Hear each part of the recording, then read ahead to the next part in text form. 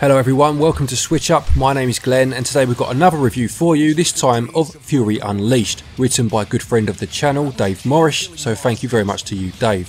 Fury Unleashed is a combo driven roguelite set inside a comic book world. At a time where roguelite games are 10 a penny on the eShop, does this game do anything to stand out from the crowd? Well, thank you to the publishing team for the review code, and now let's find out. He is losing his faith in me. I have to find out why. As you begin the game, the story presents its hero, Fury, and not the one played by Samuel L. Jackson. This one's more of a Chuck Norris lookalike, who is on a generic sounding quest through a jungle. That is until Mr. Doodle appears, and here is where the story stands out as it evolves beyond the pages of the comic book, as Fury needs to find out more about the creator by finding the monolith of revelation. As the game progresses, you can see snippets of what is happening with the creator as it zooms out of the comic and onto a table to show things like a text conversation on a mobile phone or a comment section insulting the comic. It certainly is a unique way to present a story and provides context for why the levels have a different design each playthrough, as the creator is going through a bit of a creativity crisis. Talking of the playthroughs, let's look at the gameplay. Fury makes his way through the panels of a comic book, each chapter being represented by a double page spread. Your goal is to get to the end of the page to move on to the next one. Each room is presented as a different panel of the book. Some of them can lead you to a new panel and some are dead ends. Given that it is randomly generated each time and the map doesn't show you a room's layout if you haven't been there, exploration is the name of the game.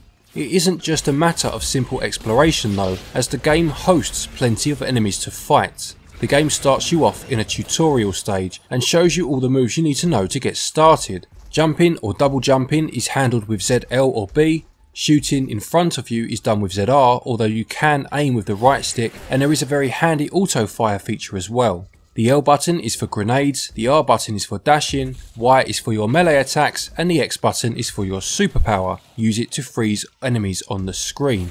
Enemies range from skeletons that can shoot at you to smaller creatures that jump or fly at you, and some of them can appear out of the ground when you get near. At the beginning of your runs they are easier to kill, but the further you progress, tougher ones get thrown in your path, including plenty of boss rooms that provide a challenge. As you play through, you'll be collecting both black and gold ink. Black ink is like EXP, used to level up your character, whilst gold ink is your currency. You can find pictures floating around that can contain a new weapon or a stat boost, or characters such as the Gunlord, where you can purchase new weapons or health upgrades for that run using the gold ink. There is some fun variety in these pictures, sometimes involving a challenge such as killing so many enemies in a time limit or maintaining a high combo. The game displays your current combo, resetting back to 0 if you get hit or take too long between kills. That alone would usually be enough to make me want to improve my skills to get it as high as possible, but the game rewards you for having a higher combo, such as by giving you more black ink or other perks that you can unlock, including a shield giving you an extra hit when you reach a combo milestone. When you die, you have the option to permanently upgrade your hero with a skill tree. These include the standard upgrades you'd expect, such as extra health, grenades, or increasing the time you get to keep your combos. These upgrades will make things easier and you'll find yourself progressing further each time, but it's still not an easy game. You can adjust the difficulty to make it easier if you want, and you can also unlock 2 harder difficulties as well. As you'd expect from this type of game, luck does play a part in how far you get. Sometimes you'll just find the exit quickly, other times you'll end up going the wrong way. Even if you find yourself going the right way, you also have the choice of progressing to the next area or turning back to explore every panel in order to find more upgrades to make the rest of the run easier. But of course, you risk losing health as you fight your way through enemies, especially if you run into a boss room, which you can't leave until you beat said boss, but you can get a better reward for doing so. After 3 chapters you face a main boss. Beating 3 main bosses unlocks the next comic book. There is also a local co-op mode that works really well. The camera follows player 1, so player 2 can end up off screen on the bigger panels, but you can't leave a panel until both players are touching the exit. Online co-op is apparently being considered, but at this moment in time it's not included. The gameplay is incredibly fun and addicting. It has some nice quality of life touches that add a lot to the experience, such as the option to fast travel to previously visited panels if you find yourself at a dead end. Gameplay receives 18 out of 20. Controls on the other hand feel very natural, and the combat definitely feels satisfying, and they receive 18 out of 20 as well. In terms of the game's visuals, they are based on a comic book art style as you would expect. The levels are presented as pages of a comic book and it never tries to hide this. The loading screen shows what size panels you're going to have on this page, and you can always see the white borders to the panels when you near an edge. Sometimes when you kill an enemy, a word will appear such as splash and boom, but it doesn't happen as often as I would have liked. Maybe that's just the Adam West Batman fan in me crying out. As I mentioned, your character looks a bit like Chuck Norris at first, but you can customise your appearance. I tried my best to make mine look like Raphael from the Turtles. The enemies are well designed and the animation is definitely fluid, especially when it comes to the bosses. Now, I've seen plenty of giant spiders in games before, and the way these ones moved really did creep me out. The times when the graphics really stand out though is when you have more of the story revealed, such as when Mr. Doodle appears as he looks like he's just been sketched by a pencil. There are certain areas and enemies that look like this too. Then when it zooms out to show you the tablet, it reveals the panel you are on is yet to be coloured in. The music in the game is very fitting and complements the gameplay. I enjoyed the main theme when I booted it up. Hearing that metal music got me in the mood for slaughtering things.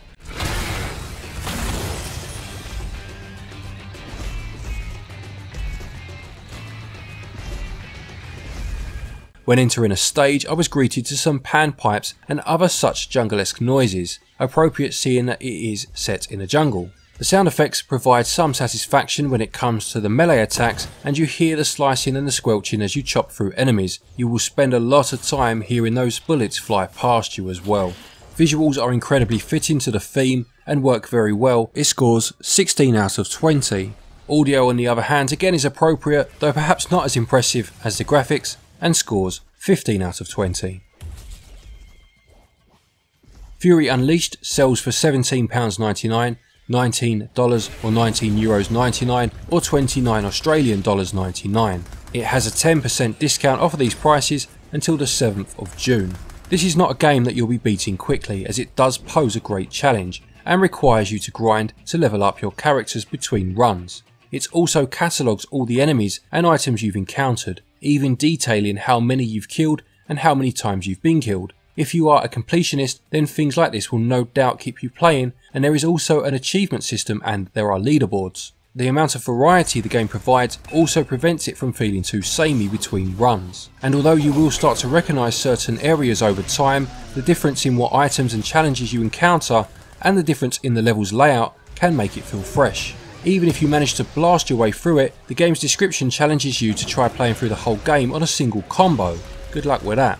Value scores 17 out of 20. To conclude, Fury Unleashed is an incredibly fun and addictive game which is visually appealing and shows a lot of respect towards the player with all the options it provides you. It's always great to see a studio do something unique, and the way they present this game and tell the story certainly is something special. You'll have a great time in single player or co-op, and it's very well suited for portable play. The short burst nature of most of my runs just made me want to try one more time, with those being the golden words when it comes to this sort of game. This comic book style game is definitely one to marvel at.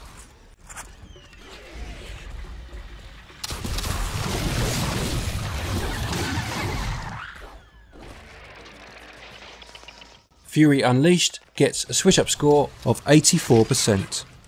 Thank you everybody for watching this review. I hope you enjoyed it. Please do remember to leave a like if you did. A huge thank you to Dave for writing this one for us. Dave has his own channel called Save Decks Gaming. I'll leave a link to it in the top pinned comment. Please do go and have a watch, and if you like what you see over there, maybe subscribe to him as well. Anyway, a quick thank you to our Patreons as always for your continued support, and to each and every one of you for watching our videos. Take care, stay safe, and until next time, happy gaming.